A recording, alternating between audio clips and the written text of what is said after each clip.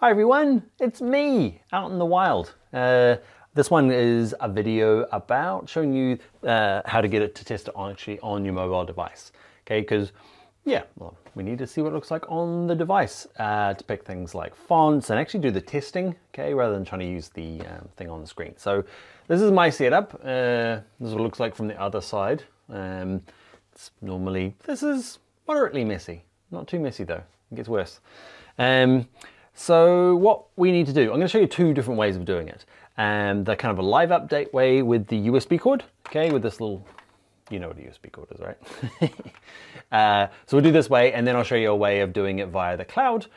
Both have their pros and cons. This one's kind of the most exciting way, so I'm going to show it to you, and it's kind of easy.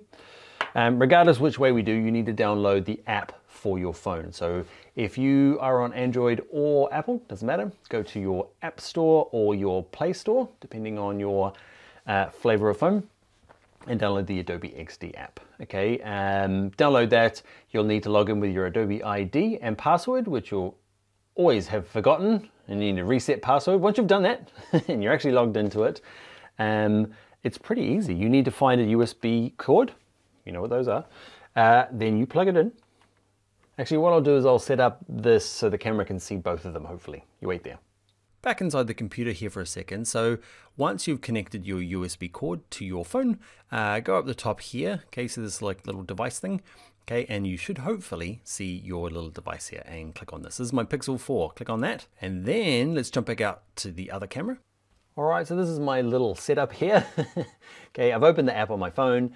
I've got my Adobe XD opened. I clicked on that little icon you just saw in the top corner. And depending on it, sometimes it just jumps to it, but sometimes see down the bottom here, there's this little icon, connected device. And look at that, they match, kind of. They do, they match exactly. And what's really nice about it is, watch this, it's live updating. Whee, cool, eh? So you can have this plugged in and be actually working on things like font sizes. And you can say, yeah, that is not quite right. Okay, and maybe the font size is too big on here, so I'm going to go down to 30.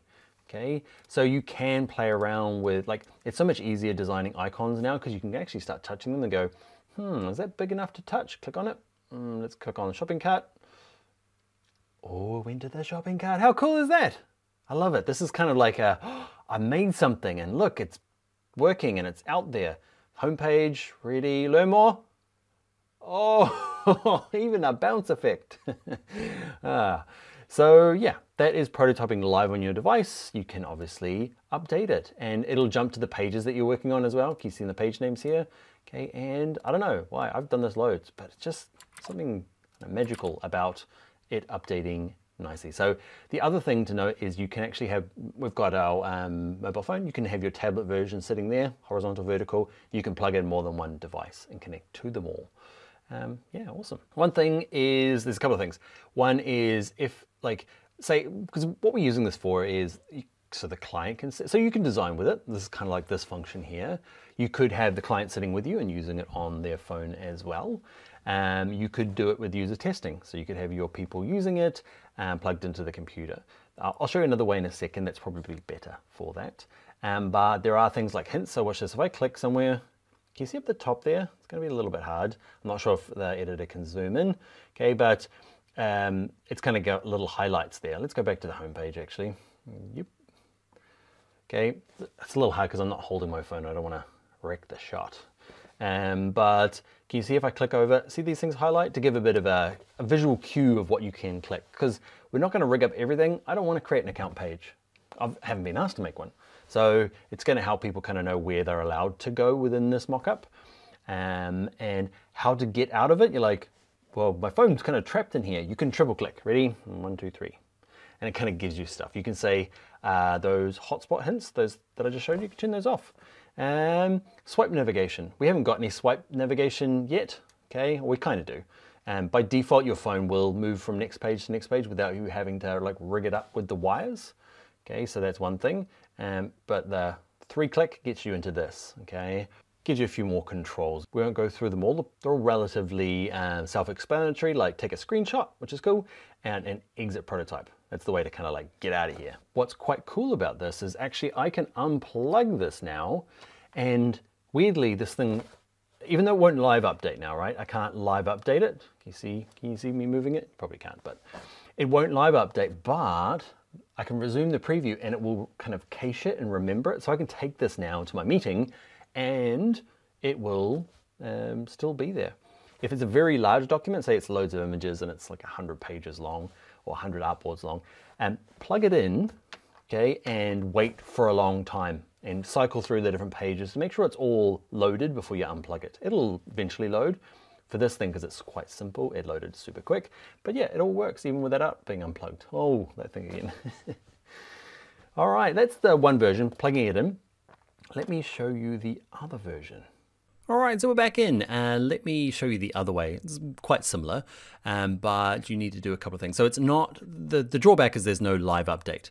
Okay, it means that you know, you're not going to be wiggling things around and it's totally updating. But that's useful when you're designing. But let's say you're taking it to the client meeting or to one of your potential users to do some testing.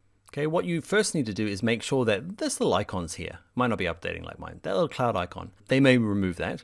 Okay, but I'm saved to the cloud right now. That is the default for Adobe XD. Okay, you might be one of the people who are fighting it, going, you are file, save as my local document.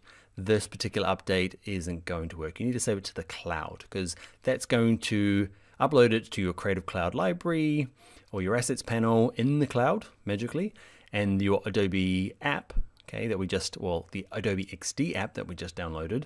Okay, so you still need to download that app. We'll have access to it wherever you are. Just won't live update. So let's have a look. If you have got them saved on your computer, okay, let's have a look. I've got a desktop version I made. Okay, look, no cloud. Okay, so what you need to do to make this work, you need to save it to the cloud. So File, Save As. And by doing that, it's going to default to the Creative Cloud and it's going to go with all the other documents. Okay, and it will do this. And the cool thing about the cloud saving is that it's always auto saving. So I never save in XD. It just saves magically all on its own without having to do it. You can do it, or if it's grayed out, it means it's already done it for you. But watch this, if I move that, you'll notice that every now and again, it will go and try and update itself. Okay, so there's always kind of a live update in the Adobe Cloud. Okay, you can hit manually save if you're still in the habit of it. You can see it doing it there. So it means now that let's jump out to the app and the other camera. All right, we're out. So because this doesn't live update anymore, it's kind of like a disconnect. So what happens is you save it like we just did to the cloud and then open up your Adobe XD app, the same one, but instead of like this third icon, you use this first one, which is your Cloud Docs. Okay, and there's my little updated guy. Look, he's updated 2 minutes ago.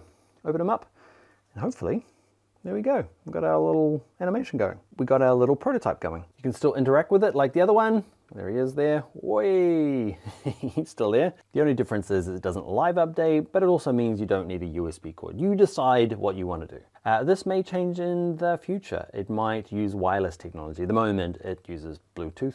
It uses wired USB connection to do that live update. But hey, this is totally fine. Often I just do it this way because I'm not like designing at the same time. I just want to give it a look over and a test in kind of like stages rather than live.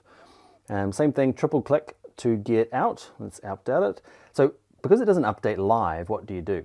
So what you can do is even if you're in here, okay, what I'm going to do is, let's say we want to change, I'm going to change something obvious. I'm going to reach over to my computer here and I'm going to change the color of this. You can't see me doing it, but I'm going to pick this fetching color. There we go. I'm going to hit save on my computer, so just to force it to update to the cloud. Then, so I've done that now. So I've changed it on my desktop. Triple click then, exit, and just load it back up. Okay, it'll go look for the right one. And hey, it's pink. So I find that's a good way to do it.